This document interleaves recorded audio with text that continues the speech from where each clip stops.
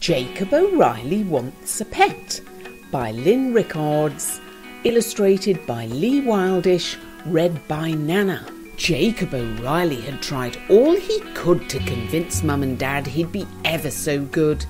An absolute angel, the greatest son yet, if only they'd let him have one little pet. He asked for a dog, but Dad didn't want fleas. He tried for a cat, but the fare made Mum sneeze. He went through a list of small rodents for sale, but the very idea turned Mum and Dad pale.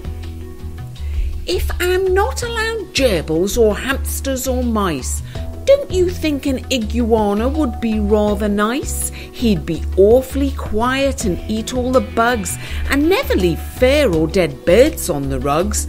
Oh, please, can I have a pet? An emu can make a fine pet, have you heard? It is said to be quite an affectionate bird, and although it is tall and needs quite a large nest, it keeps to itself and is never a pest. Oh, please, can I have a pet? A walrus would be an ideal sort of pet. He could live in the bathtub to keep himself wet. I'd comb out his whiskers and scrub his broad back and brush those big tusks when he'd finished a snack. Oh, please, can I have a pet? Well, Mum and Dad thought about all these suggestions while waiting for Jacob to run out of questions. They pondered their choices and finally said, "Why not try your own pet-sitting business instead?" The very next day, Jacob put up a sign. "Come one and come all, any number is fine. I'll care for your pets while you take a nice break. They'll have a great time here with Pet Sitter Jake." In no time at all, Jacob had a full house. 4 dogs and 5 hamsters, 6 cats and 1 mouse. A python named Morris curled up on his bed. 2 donkeys, 5 sheep and 1 horse filled the shed. The kitchen was hopping with rabbits and hares, and somebody's zebra was blocking the stairs.